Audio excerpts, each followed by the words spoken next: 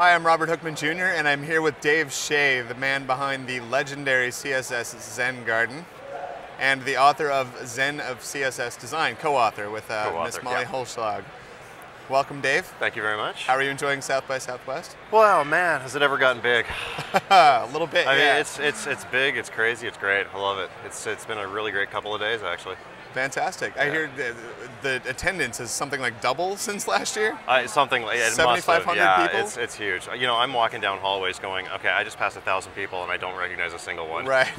Yeah, I've heard from several friends that they could walk around here for 8 hours and not see a single person they know. You try finding a specific person that you actually want to find, it's impossible. The thing that has surprised me, though, is that I keep continuously running into the same 3 people, no matter what. Yeah. Seems like everywhere I go, I'm passing them. It's like cluster phenomenon or something. It's excellent. So, so what are you doing at South by this year? I got a panel tomorrow coming up where I'm talking about creative collaboration and going in and working with designers and developers on teams together. Mm-hmm. I've got a couple of people from Yahoo there, a couple of ex-BBC folks, and myself, who's an independent designer, working out of a room with no other people. So I'm not quite sure how to approach this one yet, but it should be interesting anyway. But you know, other than that, just kind of hanging out with the people that I only get to see once a year, going to the parties, and catching some actually fairly good content this year. I've been really impressed by the presentations that I've seen. They've just seemed the quality may be a little better this year. Yeah, excellent. I've been really happy with it myself as well. I think I've only seen a couple questionable ones, but most of the panels have been fantastic this year. So. So what do you think the keys are for getting designers and developers to work, to play nice together? I think it's a mutual respect and a mutual understanding, and that's something that has to be learned probably through experience. You have to work on projects with people and just really get a sense for where they're coming from and why, when they say something that makes no sense to you, why they're saying it and why it's important to them. I think being multi-talented also really helps. Having maybe not a working knowledge, maybe not being able to do it yourself, but at least understanding what is involved if you're a designer going into a situation where you're working with coders or vice versa. Yeah, I agree. There can be a big communication gap between designers and developers very often. You don't even speak the same language, right? Right, so exactly. You have to meet in the middle somehow, and that can be tough to do. It just comes with time. Yeah, and I don't necessarily believe that designers always have to have programming background or programmers should always have design experience. Right.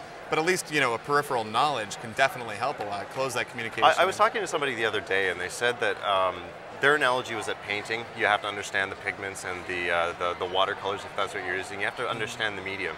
I think that kind of applies. You may not have to code, but you should at least understand it and understand what some of the constraints that code will impose on the design work that you're doing. And some of the difficulties and challenges that go along with it. It can be a tricky business. Yeah, exactly. So tell me about the Zen of CSS Design. Well, the book's been around for 3 or 4 years now. I think we published it back in 2004.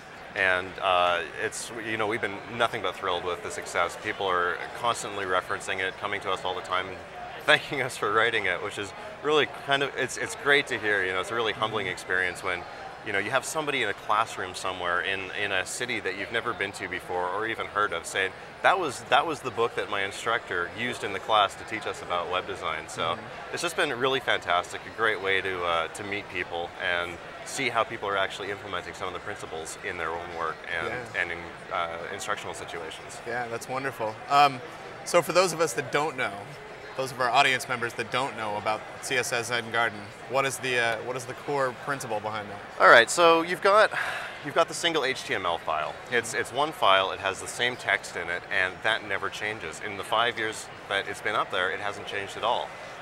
What does change is this one little link to an external CSS file, and that's it. And by changing that one link, you can submit, I have had hundreds and hundreds of designers submit multiple designs based on entirely just the CSS and the images that go along with that, and it will update the HTML to be, that same HTML file will be different designs. And there's hundreds, if not thousands, in there by now from designers all around the world, and it's just been a way of proving to people that CSS is a very capable design language if you're using it properly. 5 years ago when I created the site, that was really the big message that we had to get out there. And these days I think a lot of people that are they've been doing it for a long time, they understand that this is the case, and it's not so useful as like a teaching tool for them, but there's still all that great design work going through it, so it's really inspirational. You know, you get fresh new ideas just by going to the site and seeing what the new designs are. Right. So has the message gotten out? I think so, but you know, CSS seems to be catching on a little bit these days. It has, and there are lots of sites that use it now, but not everyone. I'm constantly seeing like maybe 30 designs will come in at a time from one particular IP range, which tells me right there, that's a school classroom. You know, that's somebody teaching their students, and their final project is create a Zen garden design and then submit it. Right. And in a lot of cases, it's usually you get extra credit if it actually gets added to the site. But you know, that's the new people that are learning, and there will always be new people learning. But there's also a lot of people that have been doing it for a long time that just haven't really had that need to upgrade their skills. There hasn't been a push internally in their companies, or they're stuck using legacy systems. There's a lot of potential reasons. And I just know from talking to people that all the time, new people who have been doing it for a long time are stumbling across the site for the first time, even 5 years later. And you know, I can tell you that the traffic logs have remained consistent throughout the past 5 years. They haven't really changed. They've gone up in spikes here and there, they've gone down in spikes here and there, but it's been a very, very steady plateau, so people are still using it to this day. That's great. It's also been very, very viral. It spreads so much by word of mouth. Yeah, exactly. I can tell you that a few years ago when I first heard about CSS and I first started using CSS, that was the site that someone pointed me to. Right. So I went to it and checked it out, and suddenly, you know, saw the light. Yeah. Well, so, you know, it's become kind of a touchstone site. You know, if you're doing CSS design, at some point you have to inevitably run across the site. Right. So if you're working with CSS, at some point you have to come across Dave Shea. Yeah, I wish it were that easy. Unfortunately, I meet people all the time who go, I didn't know who created the site. Well, it's good to me. I'm like, oh, okay. I guess I didn't publicize my name very well. Yeah, well, it's also kind of funny because sometimes I mention your name and everybody goes, oh, that guy. It's a mixed bag. Right, right, right. So I guess it depends on what circles you're hanging around with. If you're at South by, I bet a lot of people know who you are. So. Yeah. Oh, I'm sure you get asked this question all the time, but I've got to know. What was the inspiration for CSS Zen Garden? Well, okay, so long story. I'll try to make it really quickly because I know we don't have a lot of time, but I was working for a small company and I was getting really frustrated by the limitations of supporting older browsers. Like Netscape 4 was still really in wide use in 2002, or maybe not wide use, but it was, you know, 10% of the population was still using it, so you can't just ignore it, right?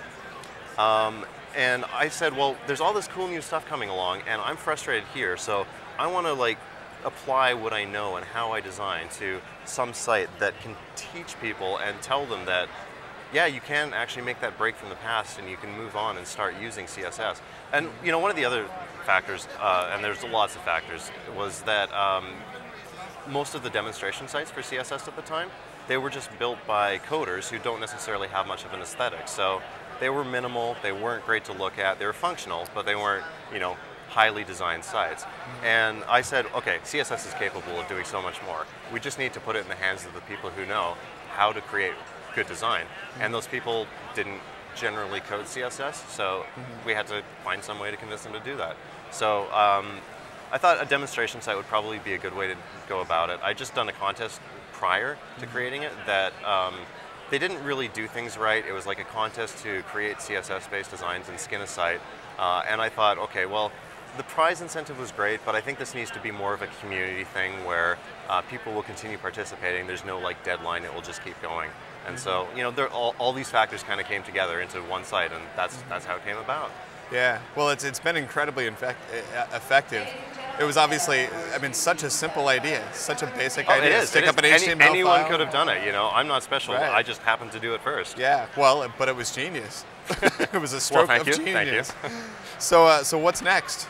Well, these days, you know, I still do a lot of consulting for clients. I don't know if I'm going to be doing another book anytime soon. We'll see. You know, we've been talking about potentially a second edition.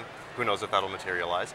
I'm trying to get more into the role of doing rather than talking about stuff. So, getting back into doing design work, illustration is something I've been doing a little bit more of recently, and just kind of tapping those creative urges that I've been maybe not quite addressed when I've been doing more coding. So.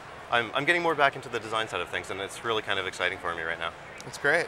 Do you have a calendar of events or Do you keep this information up on your blog, or so people? I think you kind of have to know about the web design events to know where I'm going to be next. But I can tell you for sure I'm going to be in New Orleans at the end of April for an event apart. So. Oh, fantastic! I will be there as well. There we go. I'll run into you again then. Yeah.